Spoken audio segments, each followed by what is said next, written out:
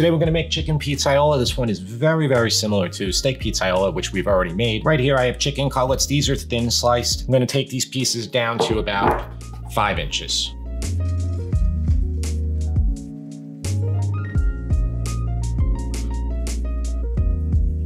Flip them all over.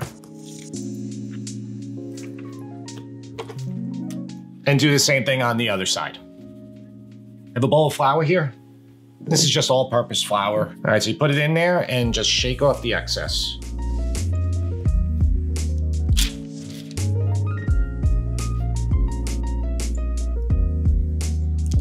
All right, so the chicken is all done. There it is. And you can just put this off to the side. So for Christmas Eve, we do a lot of seafood. I made that whole Feast of the Seven Fishes series, but there's some people in the family who don't like seafood that much. So this recipe is for 2 pounds, but you can make 4 pounds, 8 pounds very easily, and it stays very moist in the sauce.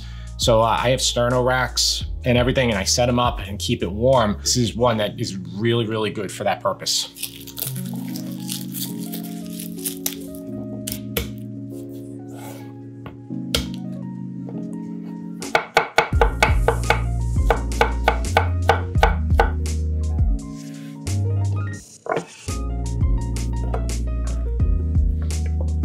So I have roughly a pound of mushrooms. I have about half baby Bella and half white button mushrooms. You can use any mushrooms you want.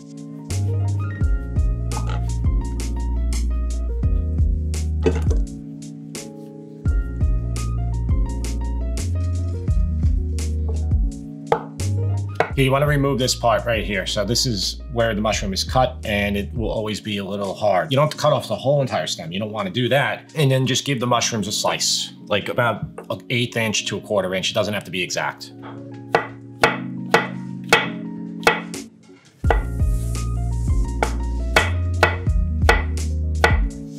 Here's the mushrooms. They're looking good. And peppers. These are very large. If they were a little smaller in the store, maybe buy 3 of them. And just take the stem out.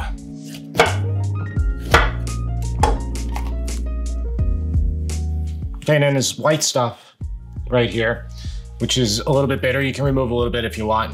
You don't have to go crazy.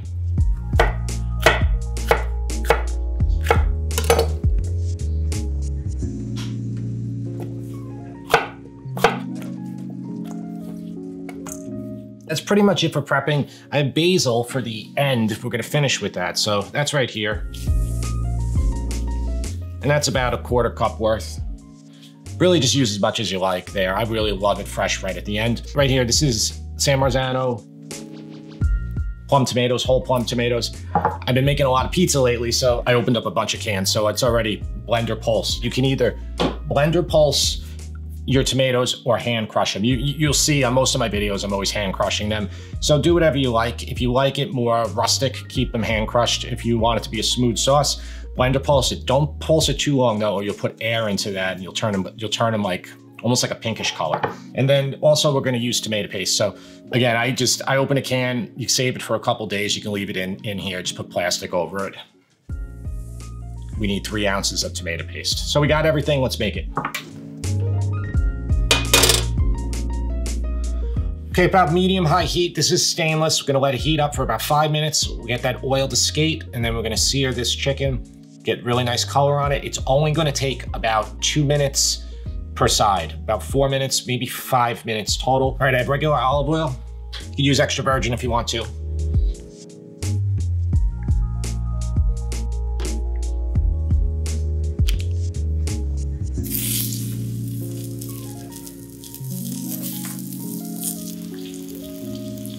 And it's gonna take about 2 minutes per side. Wait till they kind of naturally release. They'll kind of just come off. Okay, that one's nice and brown because it's probably it's the center, so maybe the other ones won't be as much. Yeah, like see that? If your thin ones don't get brown, don't keep them in there too long. You don't want to overcook them. So even if you don't get that even brownness all around, and remember this is a center heat here and the large pan, it'll still be fine though. And these all look good.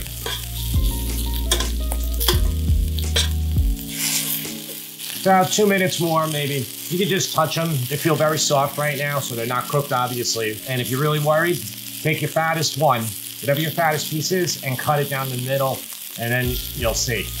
Now I'm gonna remove the thinner ones are done. You touch them. That's done.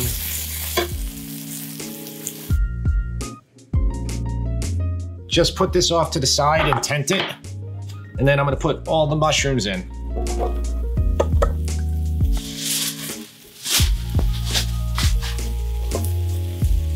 We have a lot of mushrooms here. If you really want to go through the process of browning them, you don't want this many in the pan. It's going to take you a lot more effort though. These should brown okay. You can add oil here if you don't need to. First they absorb all liquid, oil and water, and then once they hit that point, they release their water. Once they release their water is when you can brown them. So you'll see right now, it's a very dry pan. You're gonna see soon a lot of water come out. All right, so if you look right here, right there, you can see the water starting to come out of them.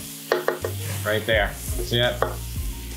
Okay, most of the water is evaporated. You can take your wooden spoon, you can just, any of those brown bits from the chicken you can scrape up. You could also do this on the next step. You can season these mushrooms a little bit with some salt.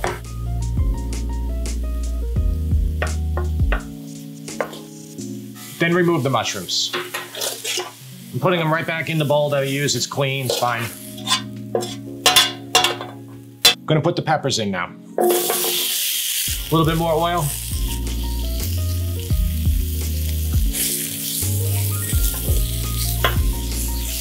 And then we'll cook these peppers for about 5 to 7 minutes. Let them soften up somewhat. And I'm on about medium, maybe a touch lower than medium. Put a little bit more oil in too. All right, these peppers they got some color on them. Again, it's kind of soft, but they're not there yet. I'm gonna make the sauce now.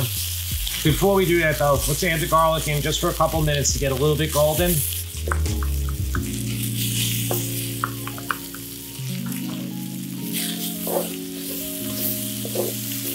If you want to put wine in, you can add a little bit of wine here. You could also add water too, just to get the bottom of the pan.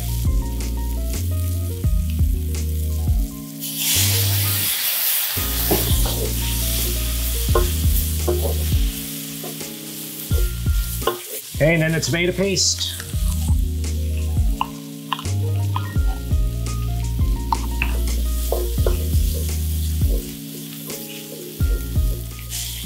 You could also add chicken stock if you don't want to use the wine or water. It's gonna get like very darkish color, very strong flavor here. Let the paste cook out for a couple minutes, and then I'm gonna add all the tomatoes.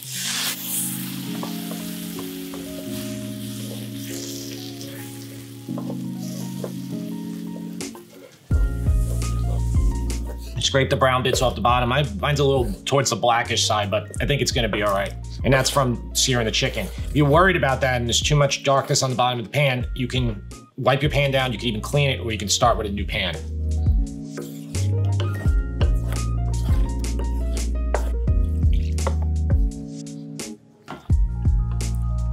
Okay, bring this to a simmer. I'm lowering the heat. I just wanna bring it to a simmer.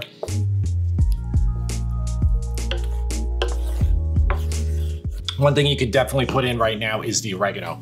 So I'm gonna use 1.5 teaspoons of oregano in this recipe.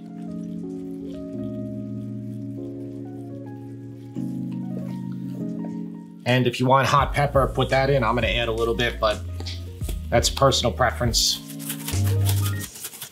Basically, we're making like a kind of like a pizza sauce with mushrooms and peppers for the chicken.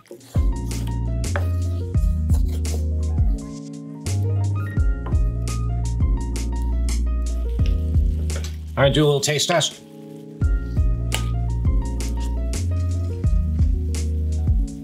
Wow. So a low simmer. I'm gonna be honest with you there. I thought I kind of burned the bottom of there and it was very, very dark. Had the heat up too high because I'm trying to get this recipe done so I can move on to the next one that I'm doing. And I should have went slower there. That being said, it tastes absolutely delicious. It's the tomatoes are darker flavor, very characteristic of Pizzaiola, steak Pizzaiola. And the oregano, very, very Italian-American ingredient and really makes this dish that unique taste. Take your time. I should take my time more, and I'm gonna let this simmer. I want these peppers to soften up a little bit more before those mushrooms go in and before the chicken goes in.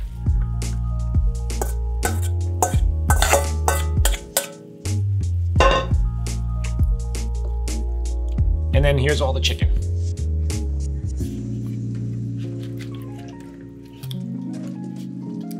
Just get it all in there and let it simmer for maybe 5 minutes to warm through with that sauce. If you think you're too thick, you can add a touch more water. I think it looks really nice on the thicker side. It's gonna coat this chicken really well. This isn't a dish that you really find in Italian restaurants. I found it, one place I went to, they had it. Normally it's steak pizzaiola, and even that steak pizzaiola is not necessarily the most popular dish in Italian restaurants. It's more of a popular dish, I think, in Italian-American households. So typically that's done with like a cheap cut of beef. And you know, some places like Rayo's in Harlem, they make it a very fancy version where they use a prime ribeye, I believe, and you know, it's like $60 for one person. So that dish is really a peasant dish, but then it became this very, very expensive dish. When you make it with chicken, you're keeping it an inexpensive dish, and you're still getting that same flavor from that sauce. It's off the heat, took it off the heat. It's perfect. And a hefty drizzle of really good extra virgin olive oil. So this is the best one. This is the one that I like to use. It's the best one that I have. And I just use it for finishing dishes. I rarely cook with it. You'll smell it right away, the oil, the basil when it hits it. And there you have it. That's how you make chicken pizzaiola. Thank you for watching, and I will see you next time.